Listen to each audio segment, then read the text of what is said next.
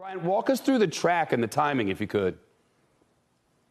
Well, the track is going to be a little bit farther to the east. Now, here's the thing. It intensified back to a hurricane pretty quickly, but you look at Ian itself, it's not symmetrical. It's not very organized, but even when it's in inorganized or unorganized phase, it's still a Category 1 hurricane with winds around 75 miles an hour. The forecast track is going to take it to the north, but the main reason it re-intensified so quickly, two reasons. One, it didn't move as slowly across the Florida Peninsula as initially projected. And secondly, it took a path of least resistance, or a little less resistance. It didn't go farther north and stay over land longer. It took a shorter path right across the peninsula, got back over land faster, and that's why we saw the intensification take place. So here's a look at the warnings, and they're all tropical storm warnings, hurricane warnings in effect for the Florida coast, up across the Georgia coast, back into the Carolinas, North and South Carolina.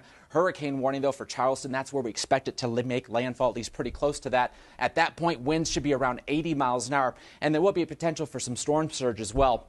The track will take it to the north and then curl it back to the northwest. It'll eventually weaken back down to about 35 to 15 miles an hour as we head through the day Saturday. But during the day Friday, as early as early Friday afternoon, we will likely start to see some hurricane force winds making their way onshore pretty close to Charleston. So here's a look at the storm surge threat. Greatest threat is going to be a little farther north, especially between Savannah and Charleston. That's going to be the most likely area that we see that wall of water, that push of water, make its way farther in. So that's something we will watch certainly for the day tomorrow. In terms of rainfall, some spots could pick up another 7 to 10 inches of rain, especially really close to the coast. A little farther to the north, it's going to be more like 3 to 6 inches of rainfall, but in several locations, that's going to be a record amount of rainfall for the day tomorrow. So a lot of rain again on the way.